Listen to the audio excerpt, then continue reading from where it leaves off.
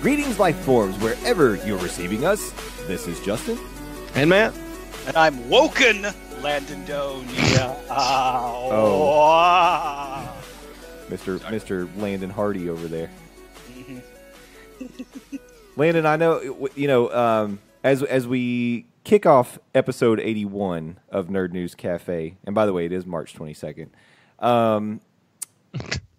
I just want to roll right into this because since that was the nickname of the day, Landon and I were going back and forth on Twitter about this week's Monday Night Raw, and I told him this was the first one I'd watched in quite a while, aside from the one I attended.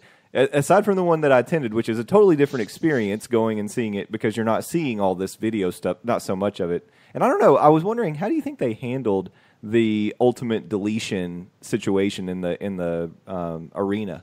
Like, did they just do something else? It's interesting how they handled it because you talk about when you go to these live WWE events, if something happens backstage or out of the arena, generally they put it up on the big Titantron and you watch it in the arena.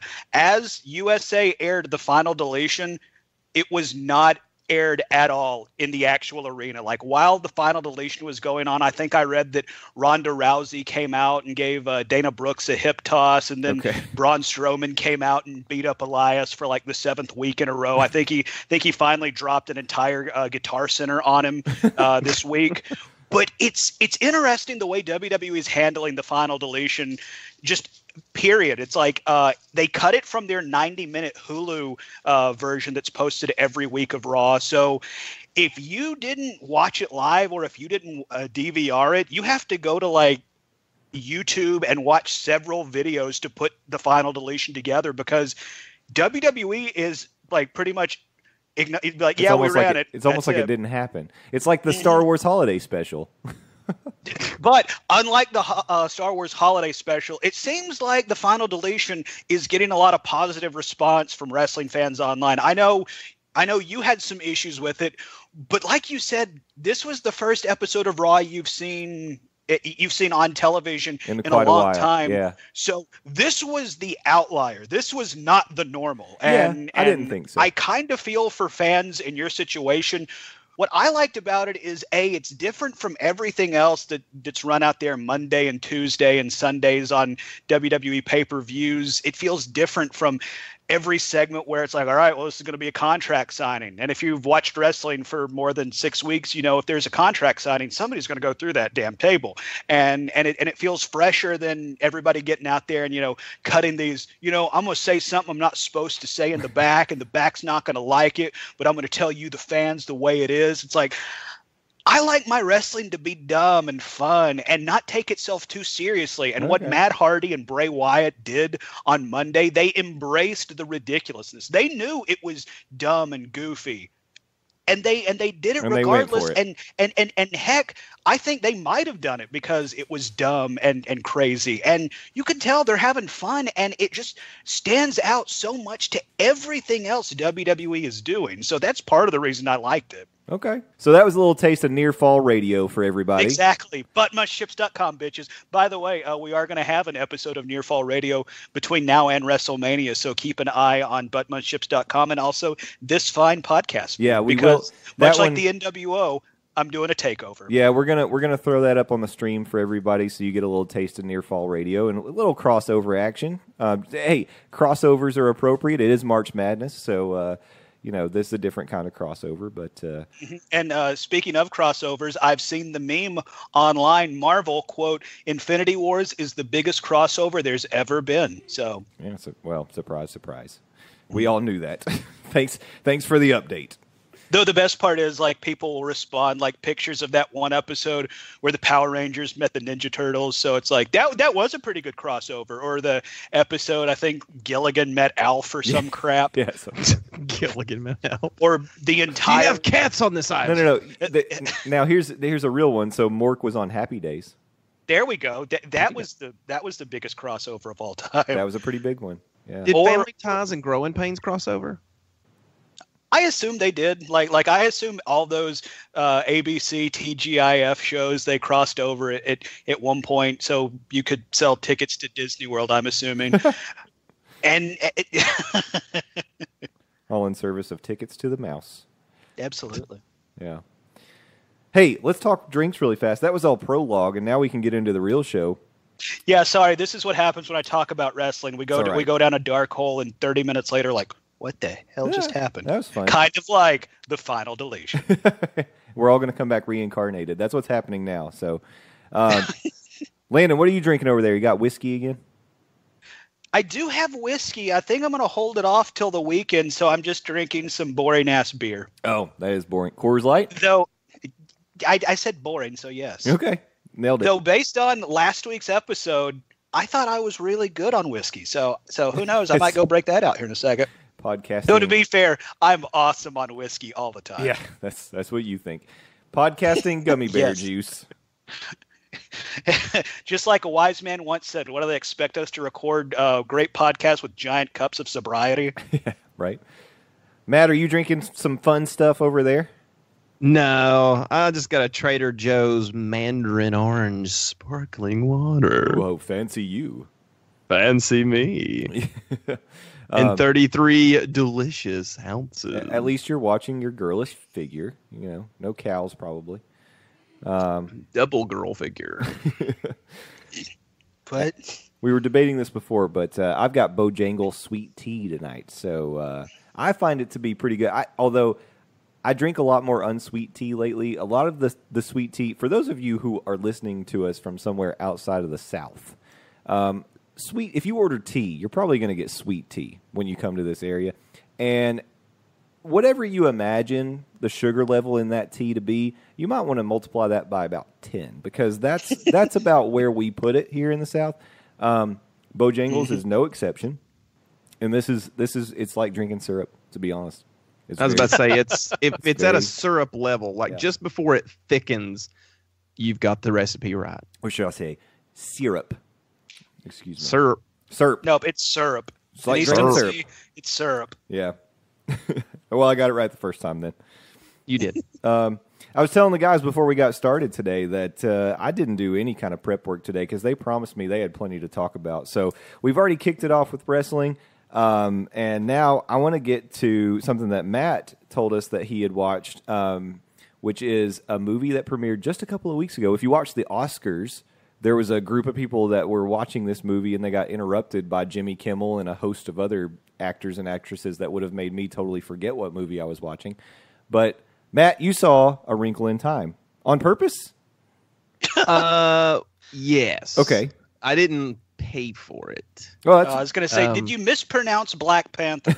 I didn't, but Okay. I'll go ahead and tell you a quick story. So our realtor does a party every year of some sorts or something. This year she rented out a theater at our local venue here, and let all her clients watch a movie, which is A Wrinkle in Time, because it had to be more kid friendly. okay. So that's why I got to see that. Coming out of it, there were a couple of my daughter's friends who were like, "Oh, we just got out of Black Panther," and I was like, "I wish I just got out of Black Panther." I'm living vicariously through you, 12-year-old girl. Wait, Exactly. I was like, oh, Now I'm probably on some government watch list. you were anyway. So I can't believe that you wouldn't think you were. It's true. Yeah, fair enough. He's got you there. So I remember this book being read to me when I was in elementary school. Mhm. I remember some of the book. I mostly remember the library teacher and wondering if I could sleep and she wouldn't notice. But I was like, I remember this book being read to me, and I swear there were rainbows and unicorns in it. There are no rainbows and unicorns. You dreamed in this. that part, buddy. I must have. That must You have do been have a nap. Oprah, so Let me tell you. So Oprah's in it. Mhm. Still a great actress. Let's not deny that. I mean, she's done some good roles. But I think her eyebrows in this movie have really, really taken the cake and her career with it. I was going to say, so the real star of the I movie, c- Oprah's eyebrows. Oprah's sparkly, glitter eyebrows at all moments. Maybe I they're running could not for stop president. staring at them. I have heard some early Oscar buzz for her eyebrows. So Best supporting actress, I hear. They're gonna win. Vegas has her Her opening 9 eyebrows to were 5 just insane. Out of control eyebrows. Okay, and that's your review of A Wrinkle in That's Time. it. It's just eyebrow. No, I mean, so they've tried to take a Marvel stance Like with approach. this movie, I will say, instead of a modern one, because it's very fantastical and they try to explain it to you in different ways. And I mean, the whole movie, I'm like, where's Chris Pine? Right. Well, that's what they were wondering. Where's Captain Kirk? Mm-hmm. Waiting on Captain Kirk. Paging. And I mean, he's Captain in the Kirk. movie quite a bit, and he does a good job. But I mean, the movie's okay, but it hits all the beats. You know, it is very.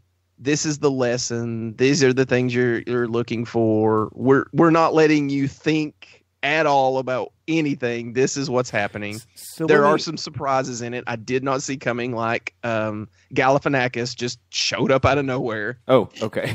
like was that scheduled or did he just wander onto the he set? I just think- wandered on. He didn't. I mean, he kind of looked like he was in costume for another movie. And he was in there. He's like, so I'm going to do this part. And they're like, okay. What You was know, the- and he does a part. What was the name of that movie where he was like some kind of a coordinator of some sort of a guinea pig secret agent team? Like, Oh my God, G-Force. That is the only movie my son has left. Like, we left the movie. We got popcorn and Coke, and he got this little kid's tray, and I think he was like maybe 7, maybe 8. And he's eating it, and he looks up at me about midway through this movie, and I mean, it is god awful. And I'm just sitting through it, because I'm trying to be a good dad. And he looks up at me and goes, "Can we go?" I said, "Absolutely, absolutely, we can go." And we bailed. How is that Wow. not a career killer for Galifianakis? I'll never know. But anyway, so Galifianakis wanders on. That was a surprise. but- He's on there, and like I said, when I say it hits the beats, it's like, oh, this happens, now this is going to happen. Yeah. This happens, now this is going to happen. This kid gets possessed, so this kid tries to save this kid that's possessed. True love, yay. so this Rock- was not. You're saying this was not an M. Night Shyamalan film? There was no twist. Okay. Though I will say, okay, did you guys ever watch The Cosbys? Mm-hmm. No, Okay. no, not at this point. I've never watched the Cosbys. Yes, you did. Don't lie. Do you remember the little kid that I can't remember his name? He was a little boy on that show. Rudy, Not Rudy. was it Tootie? No, not Tootie either. It was a little boy. The little boy. He had a little face. And was he the one in Kindergarten Cop that was like, boys have a penis and girls have a vagina? I want to say maybe. I think it's the Anyway, same Let's kid. just say yes I because think it we is need the to bring same up kid. Kindergarten Cop way more than we do. Absolutely, we do. So I swear this kid looks like it's either a twin or they just cloned this kid or whatever.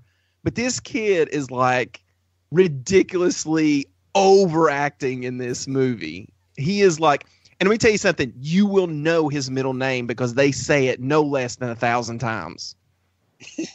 No less than 1,000 times. Everybody uses their formal names. There's no nicknames in this bad boy. Was it Theo? Theo. It was not Theo. Damn. William Charles, and they call him William Charles. William Charles. I wish I had a supercut of William Charles. It was on and on and on and on and on and on and on. And I mean, there were some really weird things that went on in this movie. I mean, like I said, the story, I knew where the story was going, so I got to kind of pull myself away and really look at some of the things that were happening. Like Oprah's eyebrows every time they were on screen. There was, I mean, I wouldn't recommend it. I don't okay. think you should don't spend money at the theater. What you're saying is you got your money's worth. Yeah. I mean, it's a Netflix movie. It's a Red Boxer, But it's- hold on, I have a question for you on that, because to me, when I saw the preview for this movie, I'm thinking, if anything, it's going to be visually nice to look. It's going to be stunning to see. It's going to be a pleasing film to the eye. Now, in my opinion, I know we differ on this, but maybe like an Avatar or something. You want to see it in the theater because maybe that's the best experience you would have. I would say that, but the green screen is so obvious when they do close-ups on faces and stuff. It's disconcerting for me because I'm like, oh no, you didn't spend the extra money on editing. Okay. Did Henry Cavill's mustache show up again? Like it was on Zach Galifianakis. Oh, by the way, Henry Cavill has done a memoriam to his mustache. If you want to watch it on YouTube, at least he has a sense of humor about it. Oh, he doesn't care. He's super. Well, have you seen the Return for Justice League? I wouldn't care either. Yeah, well, I mean, you know, it's Superman. I'll do whatever I can to keep him in the theater. You're gonna have to see that movie about $460 million more times. Yeah, I heard. I think I could do that. You're gonna get more Superman. I guarantee you'll get more Superman. Mm-hmm. We'll get one more of him at least. Man of Steel. So that'll be cool. Yeah. I don't know. It was okay. It's visually stunning in parts. How they move through places was cool. The worlds were cool. That they moved to or from. There was just so much of it. It was just like, oh, okay, you know, this is fun for kids. I just, you know, it had Chris Pine in it, so that was good. And he does distraught, crying, surprise face so well. And there's a lot of him doing that, so it's okay. I wouldn't like I said, I wouldn't go to the theater, but I would definitely watch it when it like Redboxed and Netflixed. When it Redboxed or Netflixed. Okay, yep. Fair enough. So if your realtor invites you to go see it, Matt says, yeah, okay. Do it. Spend your money on the concessions that is going to pay the checks of the people who work there. And, you know. Or better yet, you go with that group and be like, yeah, we're really looking forward to this. Oh, wow, all these people. I'm going to bring up the rear to make sure everybody gets into the theater. And there's Black Panther. And you slide on over to Black Panther. Or hell, go see Game Night. I hear Game Night's good. See, I can't do comedy movie theater. Like I have had some bad experiences with people that I don't care to be around on a normal basis. And enjoying a movie together. There's some bad behavior that goes on, and I don't care for it. And plus, there's nothing visually stunning about jokes, so I'm not gonna. Yeah, well, that's true, you're not gonna dazzle me with your words up on the screen there. I can sit at home in my pajamas and not watch even it. A Paul Rudd, you know. He could dazzle you. You're really pushing the limits of what I'll say. I'm just trying. I mean, I get what you're saying about, it's not like 40-year-old virgin is hiring CGI wizards to put something up there, but at the same time it's like I've been in movie theaters seen comedies where it's like part of the experience is the audience thinks something is funny that the laughs continue going for like a minute after the original joke. Yeah, and you're laughing and you're really having a good time, and don't get me wrong, I went to 40-Year-Old Virgin in the movies. I remember going to that one. I went to Zombieland at the movies. I don't think Zombieland really had a huge, visual stunning thing, but it was a lot of laughs and fun. To me, the movie is, for me, this is in my opinion, is for going to see visually stunning things. Like I'm going to see a Star Trek there. I'm going to see a Star Wars there. I'm going to try to see all the Marvel movies there. All 95 of them that come out this month alone. Oh, God. So, I mean, I'm going to go see, Solo. I've got plans for that. No, Lando. Sorry, Lando. Lando with that Lando, guy with the blaster. A Star Wars movie featuring Han Solo. First. But, those movies are visually built around a theater, thing. But like, all your top SNL cast in there joking it up, even Galifianakis movies. I love seeing his stuff, but I don't know. I won't go pay for them. I get what you're saying. I totally understand. It's just my opinion. It's just who I am. I mean, you guys, you got different. I know what Landon's saying. That it's an atmosphere when something's funny like that. It's like you laugh harder. You do. Like There I, are movies. I went and saw freaking Walk Hard. Every time the dad said the wrong kid died, like people just lost their damn mind. Or whenever John said, it's like, I would like to try me some of that cocaine. Yeah. It definitely puts you in a different mood to like see a movie like that in a crowd, especially a good crowd where they want to laugh, they want to have fun. And sometimes it's even funny listening to people who just like something just tickles them and they laugh like maybe longer than everybody else and they're still giggling. It's like, what's going on with that person? Yeah, you hear them trying to stifle their laughs. And it's like Jay mentions having a good crowd really does build to that. It's like I remember before the Simpsons movie came out, I won some passes to go see an early screening. And obviously this was a pro Simpsons crowd because you had to enter some contest to get the early ticket. But it's like that audience helped build and like made me walk away from that movie being like, wow, this was a fun movie. Yeah, but the other side of that is, and I'm totally on Matt's I think you're going to go where I was going to go. where like, well, I was just going to say when I want to go see when I want to see a movie on the big screen, I want to get my money's worth, and part of that's going to be, do I need that enhanced sound system? Do I need that bigger screen with the higher definition?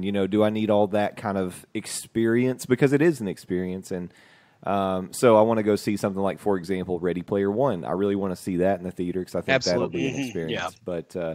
But do I necessarily want to go see something like Sisterhood of the Traveling Pants in the theater? Well, maybe not. I can watch that. And of course, your answer have a good, is yes. And have a good. No. Yes. I can watch that at home and have a good cry in private. Thank you very much.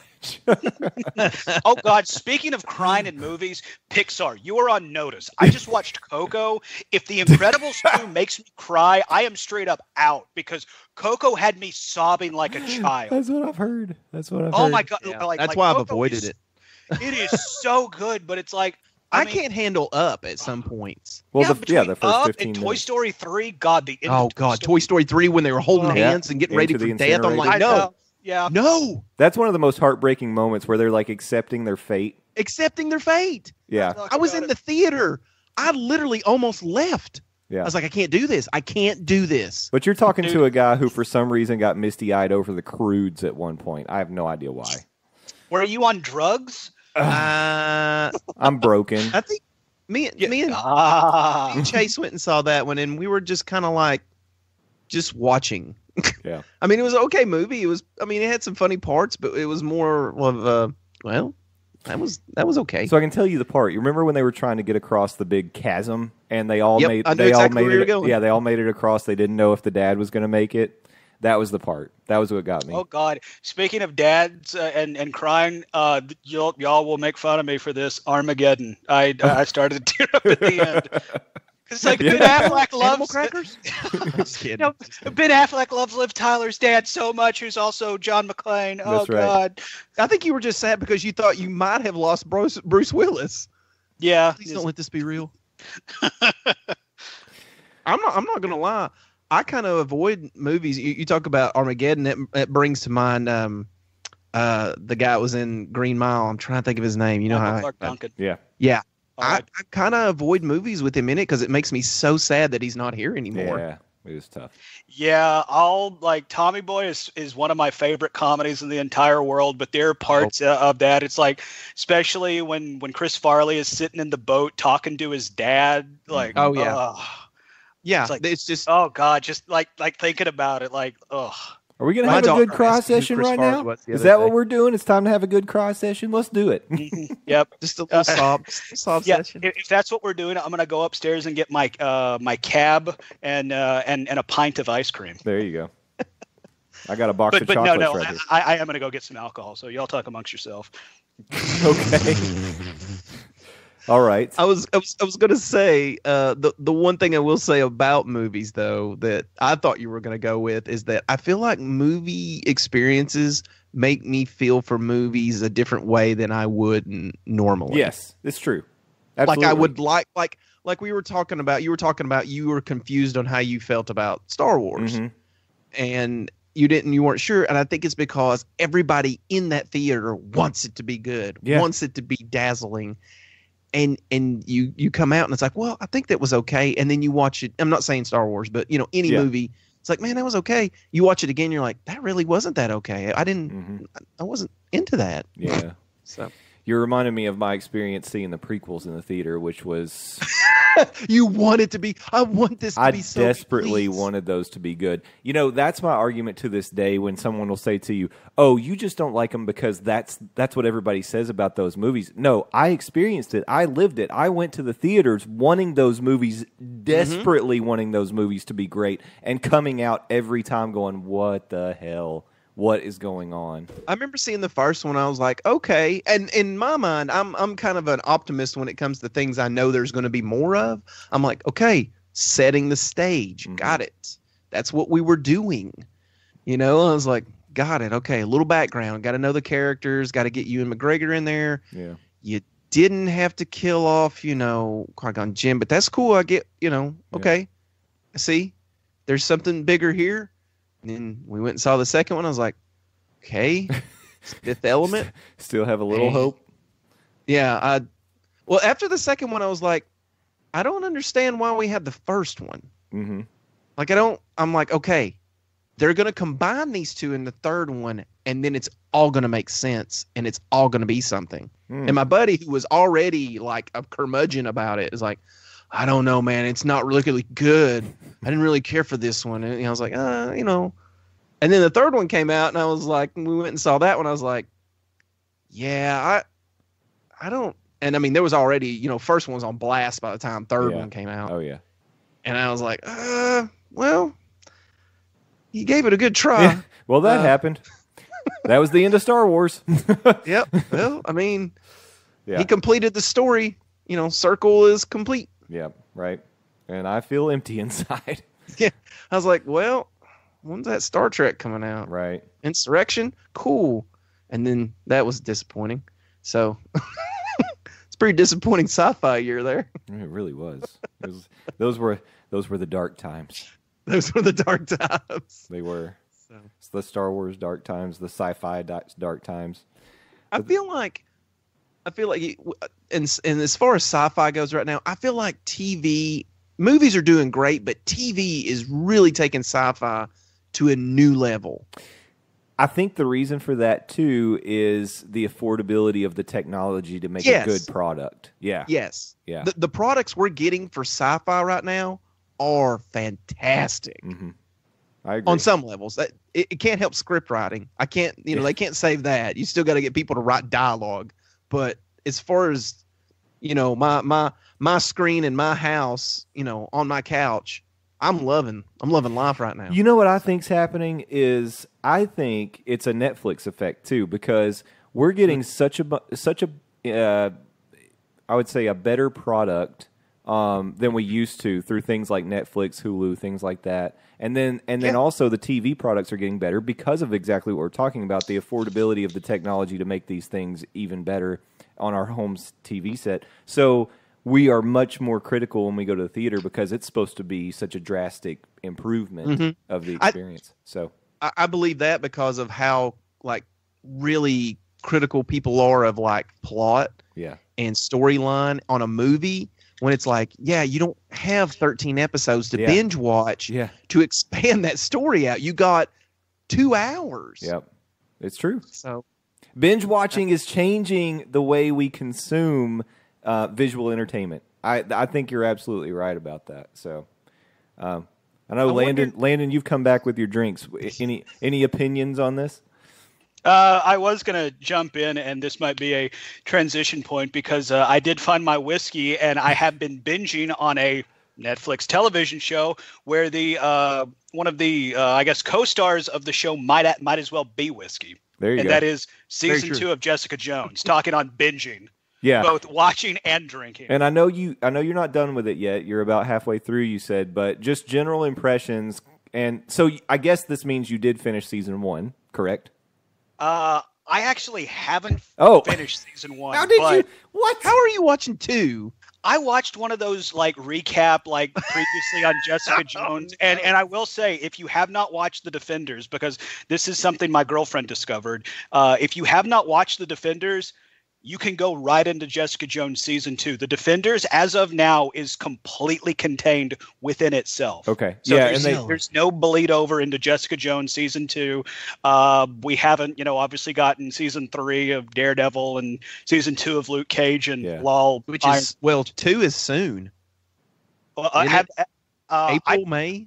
I don't know. Have soon. they announced a season 2 for Luke Cage? I'll continue your thoughts. I'll look that up for us. But yes, I still have not finished season 1, and part of the reason I haven't finished season 1, somebody online I was talking to about Jessica Jones, and they made the point. It's like season 1 is about dealing with abuse, and it's like part of the reason I didn't finish season 1, and this might be speaking to the quality of the show and how it was shot, is like, it just straight up made me uncomfortable in some situations. Like Kilgrave is a great villain, but some of the stuff that he forced, like just talking about it makes my skin crawl. And yeah, I'm with you. And it doesn't deal with it doesn't make me feel gross and creeped out in season 2. So I am enjoying it more than season 1. That said, I now want to go back and finish season 1. I want to power through it because Kristen Ritter, we've talked about how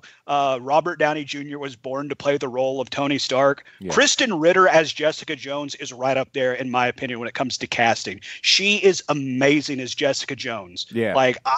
And part of the reason I want to go back and watch season 1 is so I can get more of Kristen Ritter as Jessica Jones. There are some really intense moments, especially as they wrap up season 1.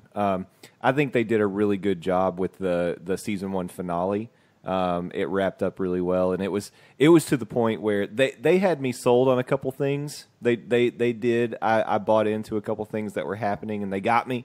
Man, yeah, I really think I think it'll pay off for you to do it. So, yeah, power through it. I wondered if it was because we didn't discuss that when you said you hadn't finished it before, if you just weren't that interested. But No, I was interested, but it made me like I think we talked about leading up to the Oscars about how Get Out made me feel a way a movie hadn't in a long time. And I think Jessica Jones is similar in that aspect. And it made me feel so uncomfortable. And it made me hate this character of Kilgrave so much that, I wanted to see him get his.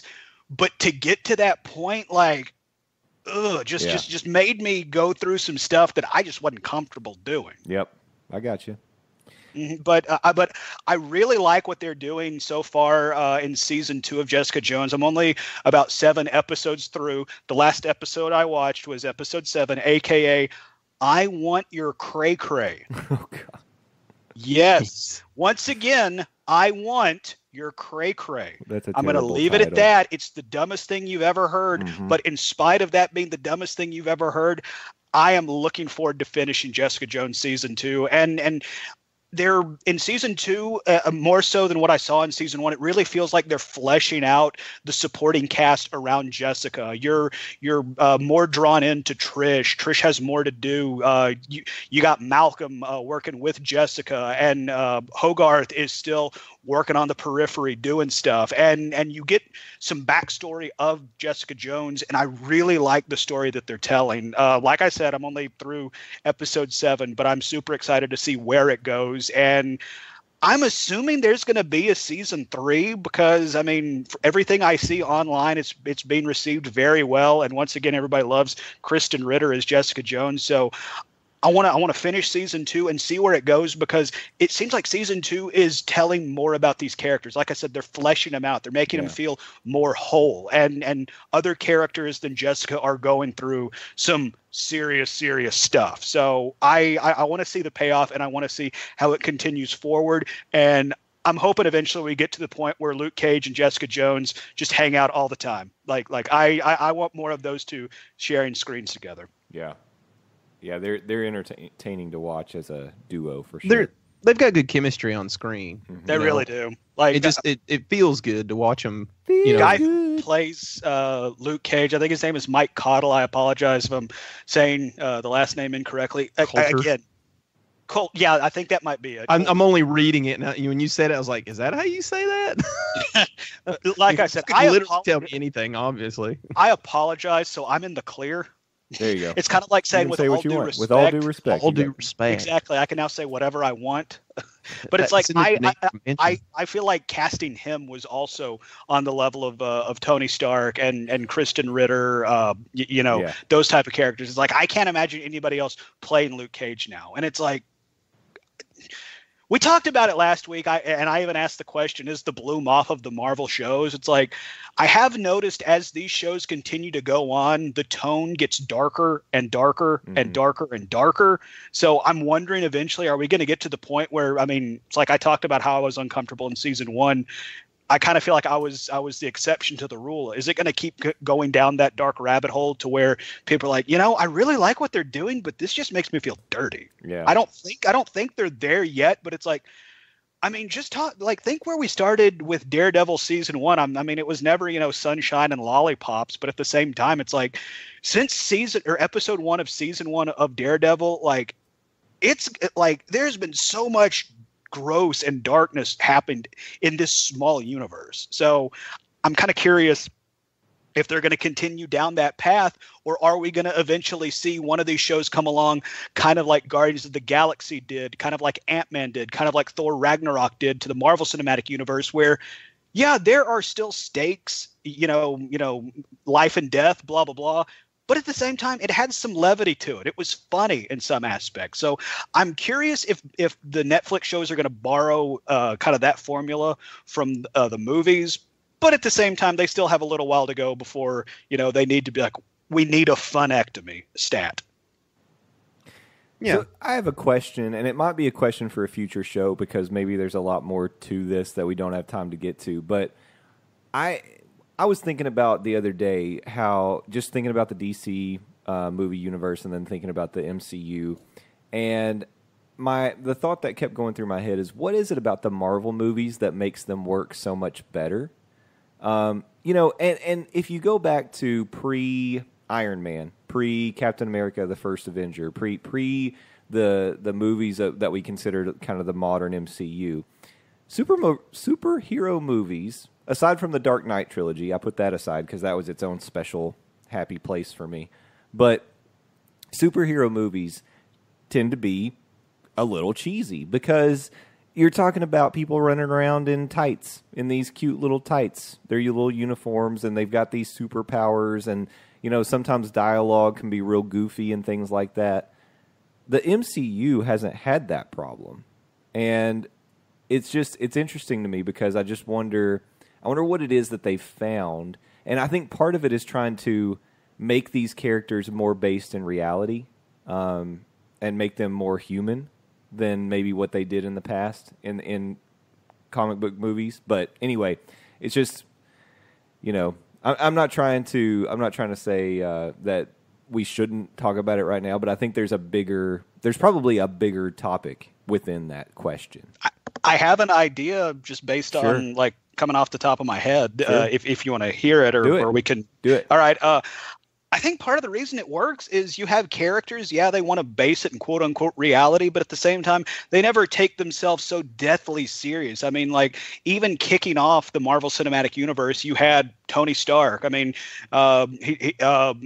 in literally the opening sequence, he talks about how Rhodey's going to ride in the humdrum V while he's riding in the fun V. And later on in Thor, you have Hawkeye, like when we're first introduced to Hawkeye, like with the arrow trained on Thor, he's like, y'all better make your call fast because I'm starting to pull for this guy. It's like, yes, there are still stakes of life and death. Whole worlds are at stake, as a matter of fact.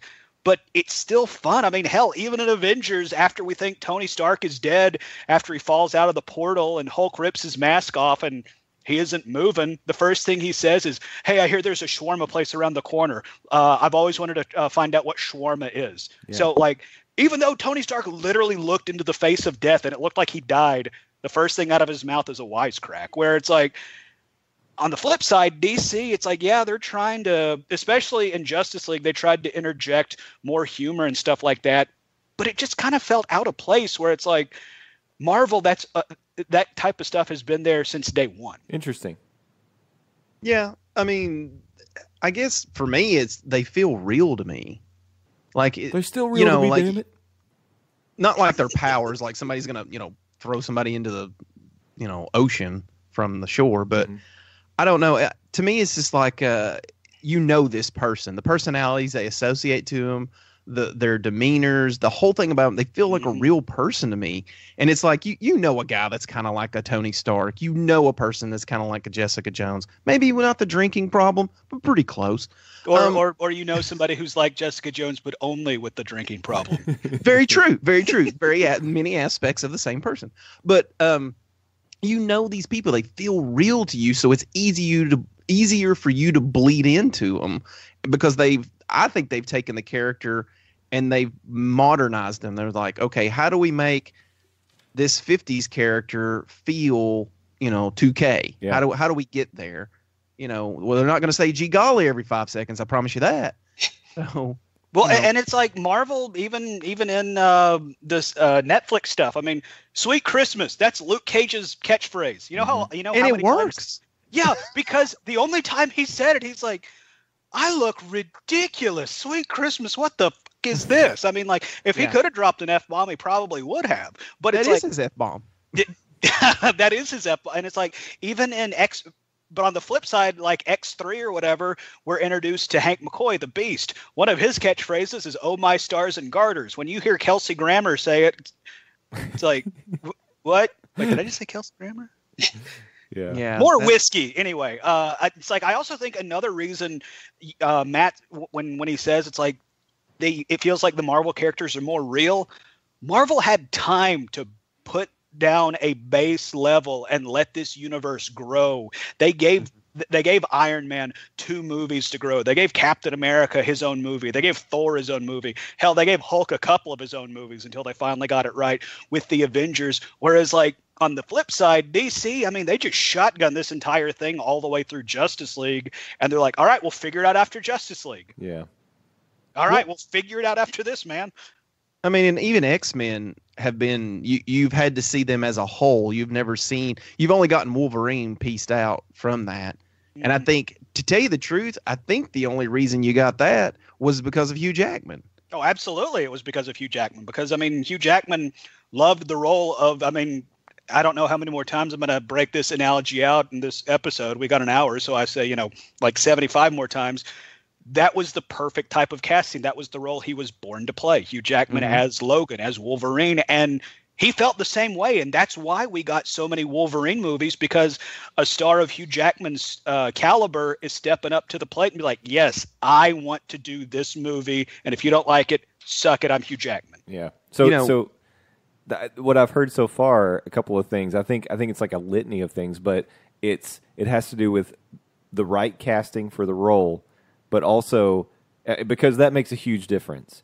You can have a script that is total garbage, but with the right actor in the role, they can find a way to make it work, right? So that's one. But the other is the fun aspect, because I think you're right. That's something that's missing in a lot of ways from kind of what they started in the DC universe, which was so dark and gritty, and it was almost to the point where it's like, all right, well, that happened, but are we having any fun around here? No, but I will say this on the other side of that, Logan, without even context, is a very emotional movie. It is, yeah. Even you have to know going in that you're watching a superhero movie. You know that. Mm-hmm. But going into it, only knowing that, I think you could still enjoy that movie for all the serious tones it touches on. Yeah. There's not much fun in Logan. There are some funny stuff. I mean, in my mind, you could probably count them on one hand. But that movie is a serious tone movie. Yeah, it's heavy. That's true. Yes, very much so. But the way it's written and the right actor doing the dialogue really makes you feel how embattled that character is. How at the end of their rope they really are. Yeah. So definitely the first one. But, it doesn't have to be. I think the fun factor is how Marvel is maybe getting you to like characters that you wouldn't normally give a crap about, and I am looking at you, Thor. Or Ant-Man, or the Guardians of the Galaxy, exactly. or Doctor Strange. Exactly. Well, we didn't really care about Doctor Strange, if you remember our bracketology last week. Don't. I like Cumberbatch, but I just can't. So I don't know. I to me, it's the realness of the character. And you said, the right actor. If you put really anybody else in Tony Stark, the Tony Stark role, their lines are going to sound really cheesy. Yeah, I think. I so. mean, some of the stuff he says is really cheesy, but it's Robert Downey Jr. cheesy. That's hilarious. Yeah. And I mean, hell, it's like, look at somebody like Chris Evans. He was cast as the Human Torch, and that didn't work. Flip side, you look at him cast as Captain America, and he's, in my opinion, one of the more upstanding individuals in America because of it. He's a better Boy Scout than he is a bad boy. Mm-hmm. But when Cap has to throw down, look out, motherfuckers. I thought some of that Fantastic Four, that new Fantastic Four, I liked some of the casting for it. Oh God! Speaking of the new Fantastic Four, Michael B. Jordan, he was also the exactly. That was one of the people I was going to say. I can't remember names. I was going to say the guy who played Killmonger. Yeah. I mean, the guy who played Wallace in The Wire season 1. Sure. Creed. Where's the boy? Where's Wallace? Yeah. But I mean, that's the kind of, like, that guy did a great job. I'm glad he got a second chance to be a part of something bigger. I have to tell you, I have a list of these people who've gotten a second chance to be a superhero. It's just not fair. There are plenty of us out there who would love to play one of these characters. You don't need to be giving multiple superhero roles to the same person. Give me a break. They're that amazing, Justin. Give me a break. That amazing. Ryan Reynolds. Yeah, that kind of worked out, though. Yeah, I know. Well, it has in all those cases, really. If everyone we've mentioned has worked out the second time. Maybe not Ben Affleck, but that's just my opinion. What about Ben Affleck was okay. I've put it out there before. I want to volunteer it again. I will be the next failed Human Torch. Marvel, are you listening? Would you want to be the Thing? I'd be okay with that, but I want to be the Human Torch because I'll fail at that movie, get the paycheck, then it'll spin me off into a more successful franchise. Exactly. Very true. You'll get to be Gambit, maybe. I'm going to end up being Puck in like 5 years. Has a Baldwin got a second chance on a hero? Wasn't he the Shadow at one point? Oh, you're right. Alec Baldwin was the Shadow. Alec Baldwin was a Shadow, but I don't remember if he got Baldwin was the hero of Canton. Yeah, he's not in the same family. No. Billy Zane was the Phantom, but I don't know that he was anything else except a really nasty jerk on Titanic. And Billy Bush interviewed Donald Trump where he said, grab him by... Wait, no, never mind. Oh, wait, no. That's not a superhero. And George Bush was the president of the United States. Are we playing some weird word association game right now? I don't know. I feel 7 like we're degrees 2 steps to nowhere away from Kevin Bacon. Yeah, he's... it all goes to Kevin Bacon. It's right all Footloose up in here. Let me look at the bottom of this Scotch glass. I'm going to find him. So, while you do that, I'm looking at my notes, and I'm also looking at our time. And we at least needed a good 30 minutes to get through the rest of this bracket. We're gonna move to the bracket, but I don't think there's any way we're gonna finish it today. But I think that's okay. What I want to do is round 2. If we can get through round 2, we will save the semifinals and then the finals for next week, which I think is appropriate because that's when the Final Four is going to happen anyway. But ours is going to be the Fantastic Four because we don't want to get sued by the NCAA. We just want to get sued by Disney. I'm not calling it the Final Four. We'll come up with something better. But Fantastic Four's taken as well. You got to think of something else. The Fantastical Fours. Okay, all right. Frisky Fours. Sounds good. But if you're following along and joined us last week, we embarked on an endeavor to declare once and for all the finest MCU movie that has been created to date. We did use the rankings as per Rotten Tomatoes based on their tomato score to give us our seeds. And we went through there are 18, so we had 2 play-in games. We went through the play-in games, and we went through round 1 last week. To kind of bring you up to where we are now, round 2, we've got our elite. Oh, sorry, I can't say that. We have our enigmatic 8. Grade A. I like it. Now, you got to stick with the alliteration. Grade 8's pretty good, but I'm tripping up on enigmatic 8, so I need something else anyway. Oh goodness! Exciting erogenous 8 works. There we go, nailed it. Erogenous 8. Okay, the erogenous 8. Because my body's ready. So Here are the Trembling. matchups. I'm going to set them up for you, and then we're gonna run through this round. And then if you want to hear the final four and the finals, you got to come back next week. And Landon always reminds me, in the industry, that's what we call a tease. Hey, now. So, Oh, so here are the matchups. We have the number 1 seed Black Panther going up against the number 9 seed Captain America Winter Soldier. Holy Jesus. We have the number 5 seed Spider-Man Homecoming going up against number 4 Thor Ragnarok.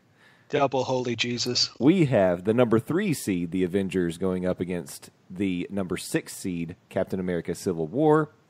Father, Son, and the Holy Ghost of Jesus. And then in our final matchup, we have the number 10 seed, which was an upset, Guardians of the Galaxy Volume 2 going up against the number 2 seed, which was Iron Man.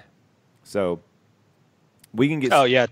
Oh, my gods. I don't know. Yeah, I'm waiting for you to call on another deity. The point. Father, Son, the Holy Ghost, and Reed Richards. Okay, very good. and Buddha. That's 5. I need 4. Let's start things at the top, my friends. Let's start with Black Panther and Captain America Winter Soldier. And I was just looking at who went first last time, and I think this is our, actually, we got 8, 9, 10. So it's Landon. I think you get to kick us off on this one. So why don't you tell us, between Black Panther and Captain America the Winter Soldier, who you would like to see move through to the next round? If you know me personally, this isn't going to be a big surprise, but based on the seeding, this would be a massive upset. I am going with Captain America, the Winter Soldier.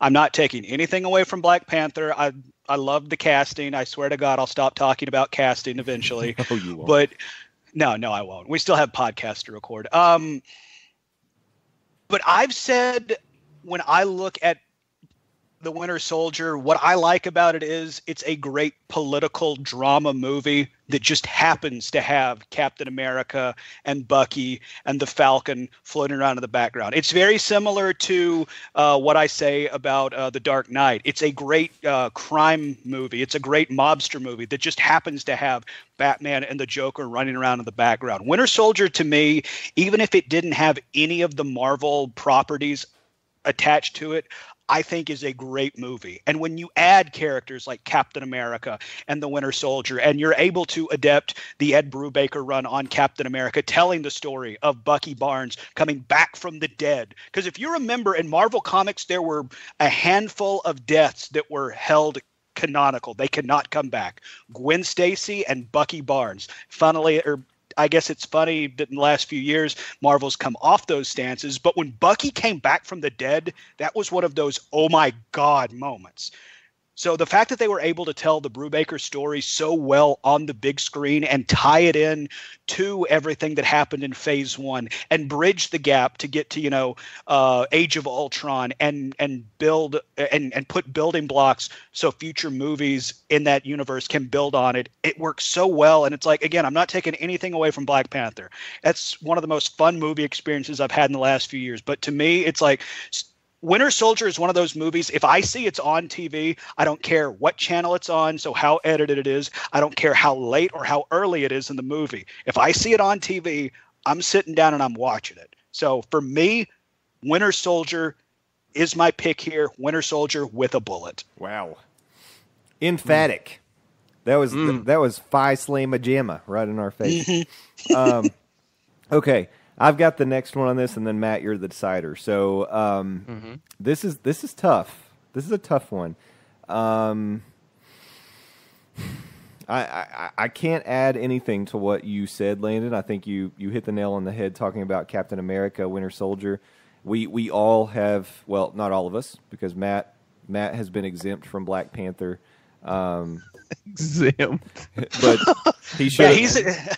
Yeah, we're really disappointed in you, young man. You're going to have to bring up your grades, and then we'll bring you out of timeout to maybe see the Black Panther movie, okay? Yeah. Okay, champ? He should have snuck in there instead of seeing A Wrinkle in Time. But, I snuck out. Yeah. Man, I got to tell you, I think I'm going to take the approach of, as of today, right now, at this moment, both of them are on. One's on TBS, one's on TNT, let's say, because those channels are carrying March Madness, so it seems appropriate. Right. And they both start simultaneously. Which one am I gonna watch? No love for True TV? Which one am I gonna watch, and then which one's gonna be the one that I watch the score of? That's the question. Which one do I hop over to on commercials and then hop right back? Gosh, that's tough. But I'm going Black Panther, and the main reason is I think that Black Panther deserves a vote in this round for as good as it is. I think that it's very unique. I think it stands out in this category, and so I'm going Black Panther, and I'll allow Matt to be the decider. Well, I haven't seen Black Panther. That's right. I've seen a lot of advertisements for Black Panther, and I will say I've been really enjoying the soundtrack for most of this week. Yeah. Soundtrack's good. It's so good. I just put it on play and let it go. But a lot of my thoughts echo what Landon said with Winter Soldier, because there was a lot of like, oh man, oh whoa, holy, Yeah. I was the whole time thrown around, and I can't speak to Black Panther, so I can't say definitively. Do I think I'll like it? Absolutely. But I hadn't seen it. Yep. So I kind of have to go, with Winter Soldier, because that's all I've seen. Okay. That means Captain America advances. I'm fine. Wow, look at that. Black Panther going down like Virginia. That's right. Number 1 seed laying an egg. I just hate the fact that in round 2, Black Panther goes up against Winter Soldier. Like, to me, if I could rig the bracket, that right there would have been our championship round. Yeah. Because just from the previews, you can tell how thick, Black Panther is with like every element you care about. And then that's for me not even seeing it. I can see in the previews things they're trying to do. Yeah. I don't know. It's pretty fun. All right, let's move on. The next matchup is going to be Spider-Man Homecoming. Again, that was the number 5 seed in the bracket, going up against the number 4 seed, Thor Ragnarok. I'm kicking us off on this one. I have the similar honors of being exempt from a movie in this round because Thor Ragnarok's one I haven't seen. But that's okay because, see, in both of these, I'm okay with the result because Spider-Man Homecoming absolutely is a really, really fun Marvel movie. I enjoyed it a lot. So I'm not going to go on and on about it because I feel like I don't need to because my vote has to go to Spider-Man Homecoming. So that leaves it in the hands of my compatriots. Matt, you get to go next. I like Thor Ragnarok. It was fun. Great jokes. Everybody's doing a stellar job in it. But there's so much to love about Spider-Man Homecoming. And I think I say it all the time. I just said it a couple minutes ago about the whole Netflix thing. But the Vulture in that felt real to me. Mm-hmm. Like a guy that got shunned, and he's like, you know what? I'm done with it. I'm going to go a different direction, even if it isn't legal.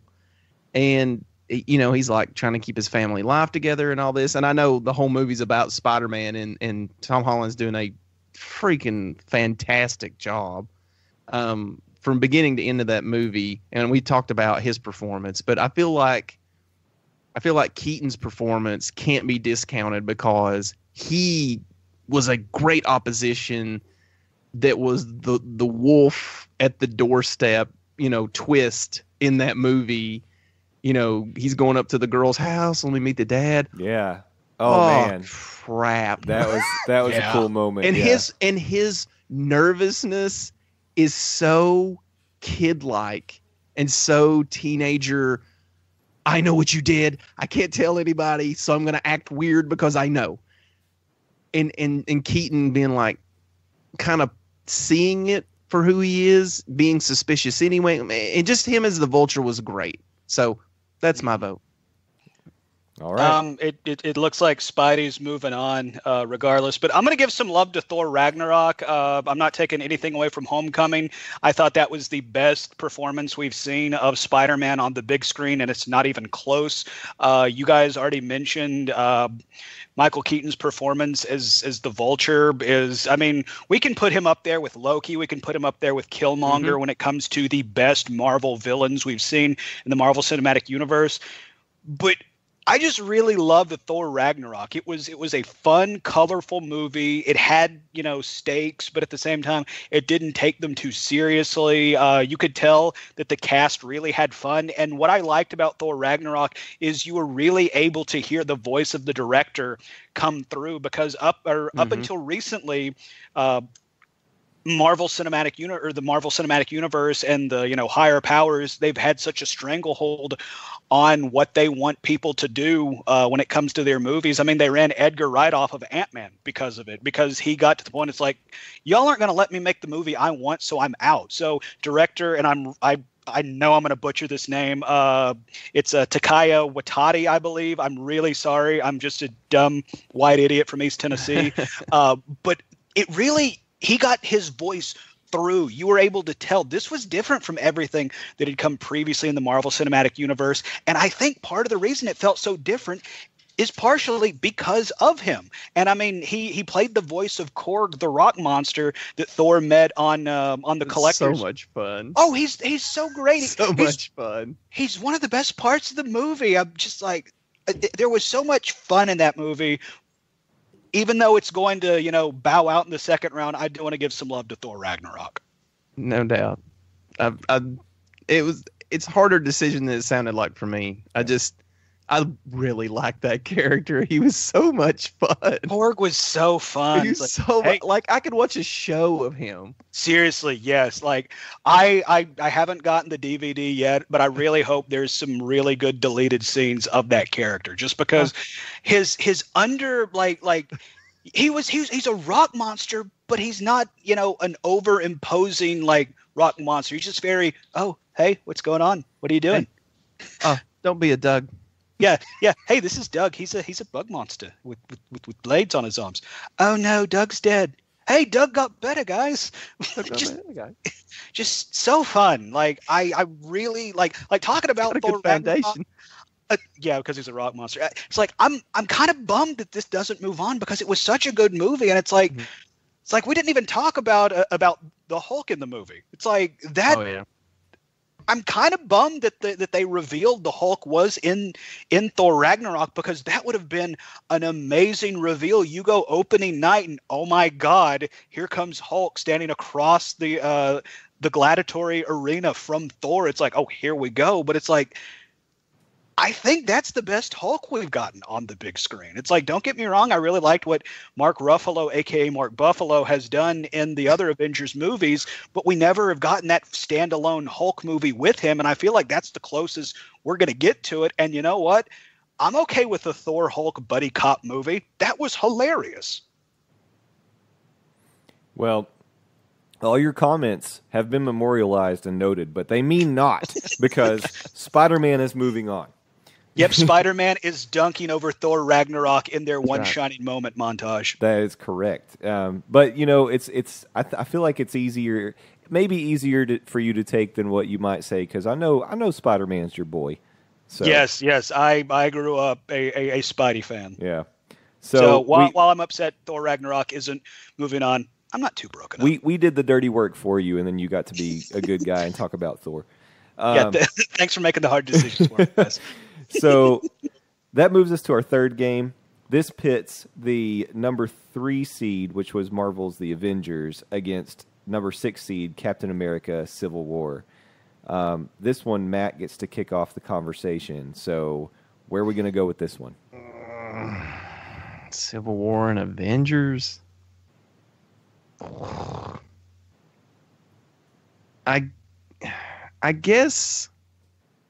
I hate to say it for very shallow reasons, but I like Civil War more than I liked Avengers.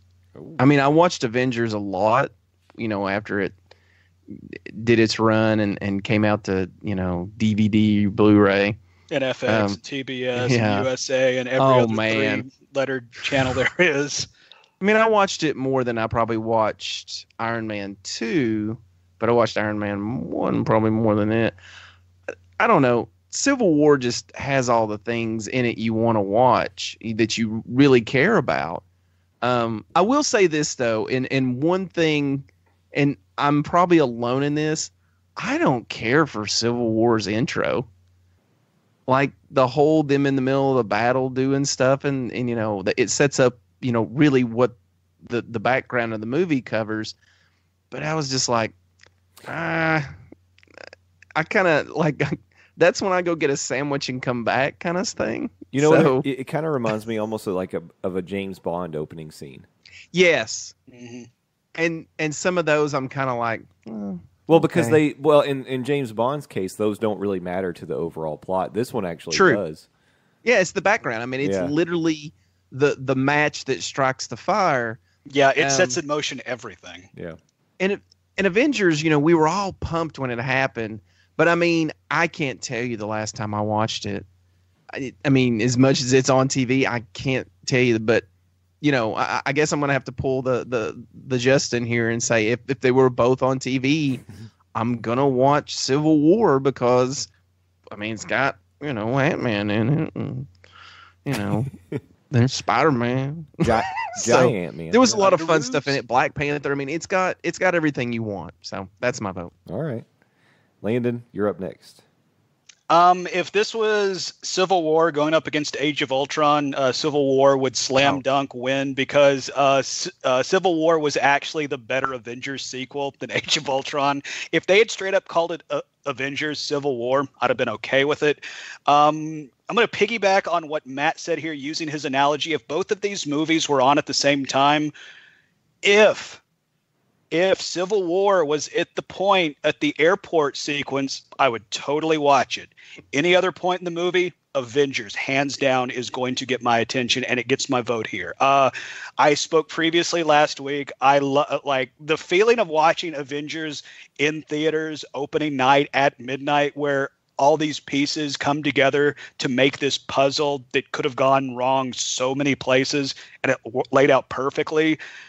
I really liked. It's like, okay, as a Hawkeye fan, yeah, it is kind of lame that they jobbed out Jeremy Renner and Hawkeye for half the movie. But once Hawkeye's back, he does some really cool stuff, and they kind of made up for it in Age of Ultron, or at least tried to. But I'm gonna vote for the original Avengers. It's like, don't get me wrong, I love the introduction of the new Spider-Man. I love the introduction of Black Panther. I loved seeing more of Bucky and Cap's relationship, especially playing juxtaposition to Cap and Iron Man's relationship. It's like the line that Cap says at the end is like, Tony, come on, man, he's my friend. And then Tony responds back, just hurt. I was your friend too. It's like, that's a great line. Yeah. That said, like outside of that airport sequence in Civil War, I think the highs of Avengers are greater than the highs of Civil War. All right, so it's even. I get to be the decider on this one, so I'm excited about that. Oh, I'm gonna savor it for a minute. Ooh, and going drunk on power. Which way will I go? I am mad with my moderate amount of power. To quote Kids in the Hall, that was a good sketch. Yeah. So I've had a lot of time to think about this. I've listened to arguments on both sides. Well, you saying you had a lot of time to think about it, that's a nice way of saying, Landon, shut the hell up. No. I mean, you know, Matt made some really good arguments for Civil War. You made some really good for the Avengers. And, you know, there's one thing that came to my mind as you guys were going through your arguments that really popped up for me that tipped the scales. And I'll tell you what it was. It was Loki. I love Loki. And I don't know who doesn't. I mean, I know all the single ladies just put their hands up. So I thought they put a ring on it, not their hands. Well, if you like it, then you would have put a ring. Well, if you want a ring on it, you have to put your hands up.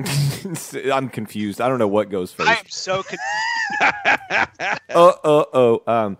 But I think that's tipping the scales for the Avengers for me because I like the big epic moments. The first Avengers was fantastic.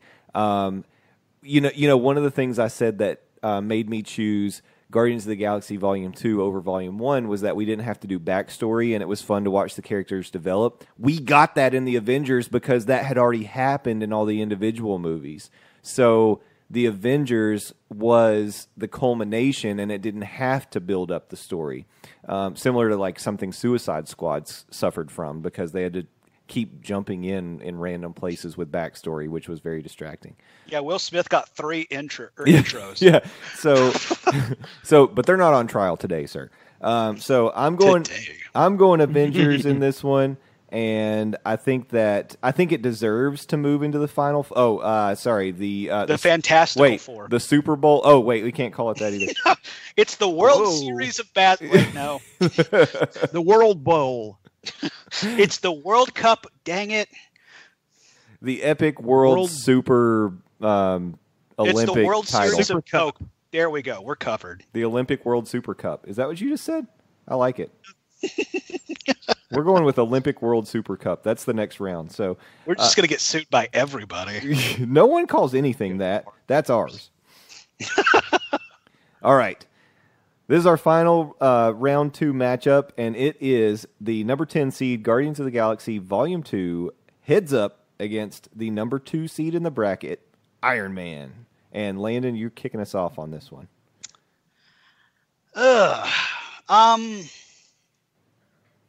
If this was Guardians of the Galaxy Volume 1, I think it would get my vote.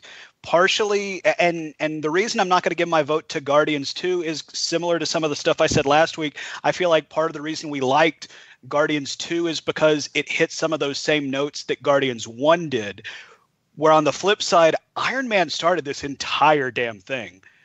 And even before we knew the Marvel Cinematic Universe was a thing, hell, it's like even before you get to the very end and you watch those post-credit sequences where you see Sam Jackson show up as Nick Fury, if that was just a standalone movie, that would have been a great action movie. And especially because, prior to Iron Man coming out, we were used to just standalone superhero movies. Yeah, it might get a sequel, but it's like, the X-Men never crossed over with Spider-Man or the Fantastic Four, and they were owned by Fox Studios the entire time. So even taking that equation out of it, I feel like if you look at Iron Man, it's still a good movie. And I like it because it reintroduced Robert Downey Jr. back to America and the world. And it's like, yeah, y'all have forgotten, but this guy's an amazing actor. And I know I said I'd shut up about casting, but he is Tony Stark. Let's just be honest. He is. Mm-hmm. He's Mr. Stark. Yes, he is Mr. Stark. He has so much pull in the real world. We get Infinity Wars a week early just because he asked. Exactly. That's how much pull Tony Stark has. And it's like talking on the Infinity Wars, we wouldn't be talking about the Infinity Wars coming out if it wasn't for Iron Man coming out and just kicking all the ass. Yeah. So Iron Man gets the vote for me. Okay. All right. Oh, this is a tough one. This is tougher than it sounds. For me anyway. Because Guardian. You were really impressed with Volume 2. Well, you're talking Guardians of the Galaxy movies are just so much fun. They're so much fun. They're a joy to watch. You don't have to worry about it. You get to kick back, relax, eat your sugary Sour Patch Kids. Listen to the kick-ass soundtrack. Listen to the soundtrack. Drink a cherry Coke. You get to dance and sing while you're watching Guardians of the Galaxy. You just have such a good time. But Iron Man, it really is. It's what started it all. It's if Iron Man had fallen on its face, this MCU would never have been constructed around it. Could you imagine what movies would look like if Iron Man failed and superhero movies do not take off? Like, what would movies look like now? Because superhero movies have become the norm. I guess we'd have X-Men Apocalypse. It would all look like X-Men Apocalypse. Oh God! Well, at that point, I'm pouring another drink. Or maybe more Magic Mikes. I don't know. Something like that. Maybe. Well, the ladies would like that. Hey, speaking of X-Men Apocalypse, we should do the NIT bracket and break down the yes. the All the leftovers. We should do that. We should. Spoiler alert: Deadpool's going to win. Absolutely. It'd be tough. I mean, early, Hey, as we've seen, it depends on the matchups. But man, I don't know. True. I don't know what would knock it out. But we are living in a world where Black Panther just got knocked out of our stupid bracket, while it's made $1 billion at the box office and sits #1 worldwide. Exactly. But what do we know? Exactly. We're just a bunch of bling blongs on the internet with the podcast. Oh man. Okay, I got to make a choice. Somebody needs to put me on a timer here. Some sort of shot clock. Yeah, some sort of shot clock per se. Say it like Hank Hill. Mm-hmm. Some sort of shot clock. A shot clock. Whoa! What in the hell? You boys are on my bench. That clock doesn't have 60 seconds. I appreciate you vamping. Okay, I see. Mm-hmm. Go with your hot Indy. Do I need to do more Hank Hill impressions? Oh, Boy, I tell you what, that Justin he sure has taken his time. You know He's what? really thinking about it. This is one of those where I'm going to play the game because it's going to pass it along, and we're going to get the ultimate vote from Matt. So I'm voting Guardians of the Galaxy Volume 2, and Matt gets to take us home. But you know what? I kind of feel like that would have been your vote because, like Matt said, it's like you liked Guardians 2 over Guardians 1. I did. Uh-huh. I did. Which I find I understand in some levels, but some of them I'm like, I don't know. You voted for it too. You're the reason it went I to the second know round. because of certain elements of the movie. Just throwing it up with all due respect, and we're good. Yeah, I mean that was then. This is now. Okay, all right. New day. New day. New Day rocks. Bootios. So, Iron Man, it revitalized Robert Downey Jr. There may have been another role, but I can't think of it. Maybe he was good in Kiss Kiss Bang Bang, but I mean, like seriously, he wasn't Tony Stark good. Exactly. Yeah. Right, and the jokes roll off, and the dialogue works. There's certain parts of the plot that are okay. I mean, even when I watched it the first time, I was like, okay, acceptable moving forward. And I've never been a Gwyneth Paltrow person. I don't know. I still have some hang-ups about her being Pepper. Yeah, she's not a redhead. Well, it just... Pepper has to be a redhead. I feel like she's going to flake out on us with that role. She already has kind of once. Yeah, I was going to say, I think she has. Yeah, and I feel like that role is very important to his continuation in universe. And Guardians 2, the whole, I mean, we've talked about some of the things I liked about it, which was the background, chaos while you're focused on the foreground niceties. Minutia. Small situations. The minute problems of a large-scale war. But, for me, what's hard is how good Iron Man was and how much it set up for you versus the whole Yondu death. Because Yondu's death, you talk about getting misty-eyed earlier. I felt it. I felt it when he went up there and he said, he might have been your daddy or he might have been your father, but he wasn't your daddy, boy. Yeah. And I mean, is his name Michael Rooker? Rooker. He is an amazing actor. He's great. In and out. He is. In and out. God almighty. So I'm gonna push Guardians on. Oh my gosh! Wow! For the simple fact that I feel like Iron Man's the go-to thing, but the only reason it's the go-to thing is because it is a foundation film. If it had come out after a Thor, if it had come out after, Captain America, I don't know we would feel the same about it, mostly because those movies aren't as strong as, Iron Man. But at the same time, I think it's just got the nostalgia pull, And I'm starting to learn in my life that a lot of things I like are full nostalgia likes. Not because they're good, because I grew up with them. Nostalgia is a very powerful thing. It is. It's ultimately, it makes money. Ready Player One. Remember? Very much so. But read the book. It's a little thicker. Zero a lot of Pictures story. GTFO. No, it's, I understand that, and there's a lot of that in that one too. But I'm going to push Guardians because I feel like Guardians gave you a lot of elements that a lot of movies don't. So. Wow. Okay. We got a real Cinderella story here because they're the Loyola Chicago of our bracket, Guardians of the Galaxy Volume 2, pushing through. Hey, they're still alive. They're still dancing. They are. They won tonight. So Yeah, they're just waiting to get murdered by Kentucky. no, it's going to be Kansas State because they're up right now. So Yeah, okay, keep watching, Bling Blong. I can hope.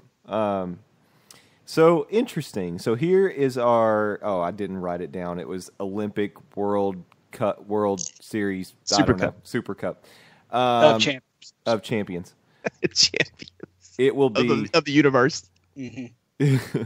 it will be Captain America: Winter Soldier, the overall number 9 seed, going up against the number 5 Spider-Man: Homecoming, and then it'll be number 3 the Avengers versus number 10 Guardians of the Galaxy Volume 2, which this is really kind of a mirror of the South bracket at this point. None of the good ones are No, that's not true. Yeah, it's like the South bracket. You have to wear a hazmat suit to look at it. So it is crazy. I mean, we don't have Black Panther anymore. No Age of Ultron. No Thor Ragnarok. No, it's shocking. I did want to say I'm going to give one of our faithful listeners a shout out on this one because my good buddy Jacques was telling me that he was listening to our first bracket show and he said he was laughing when we talked about Doctor Strange and he also fell asleep in the movie theater. So, I told you, it's like Ambien. yeah. I want if whoever's listening, give us shout outs for what the last thing you remember was before you The last passed thing. out. This sounds like a deposition against Bill Cosby at this point. Oh no! Now, you be nice to Bill Cosby. He's the greatest comedian there is, and I know great. Yeah, it's Look, funny. it's gotta get in there. Bill, get my pills. Us terrible people have to stick together. If one of us admits guilt, we all admit guilt. But I can't wait for him to hear this one because it tore him up too that Volume 2 beat Volume 1 in Round 1. So I'm not going to spoil it. I just can't wait to see the reaction. And I know he usually listens to it at work. He sits across the cube wall from me, so I can usually hear pretty quick when he's got a problem with something we said. I know what you mean. Thomas comes there and he goes, "Really, really." Man, me being severely underemployed right now isn't sounding so bad right now because I don't have to deal with real life comment sections. Exactly. You, Death threats across corporate email. So Though I really am hoping y'all finish your conversations with be sure to like, follow, and subscribe.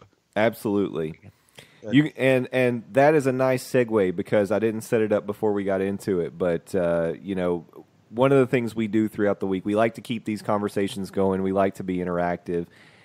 You can interact with us in a lot of ways, and you can also keep an eye on the things that we are reading and liking and commenting on by following our Twitter account. That's @nerd_news_cafe on Twitter. We also have a Facebook fan page that you can go out and please follow it and interact with us there if you prefer that over Twitter. Some people are fans of one over the other. We have a website, nerdnewscafe.com, and we have a forum, which I need to update because I think I haven't added the last couple episodes. But you can go out Probably for good reason. well, but you Nothing but a bunch of porn bots. yeah, pretty much. But no, I mean, I'm not saying I don't appreciate them, but but you can interact there. We also have an email address, nerdnewscafe@gmail.com, if you'd like to send us something direct and have some thoughts that maybe don't fit into 280 characters, which at that point, that's really all you need. I mean, you can get a good point across. Subscription, 281. Yeah. So And then follow us on YouTube. We've been doing some live streams of our Thursday night show.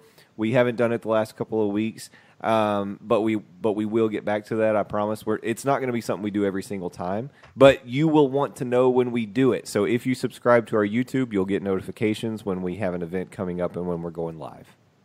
So, and then buy our T-shirts. Buy our T-shirts. Yeah. And send us money. Send us money. You just send us money and don't get a T-shirt. That works too.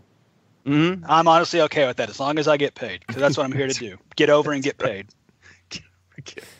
Well, Landon, you're trying to do that another way, so tell us about your other business ventures.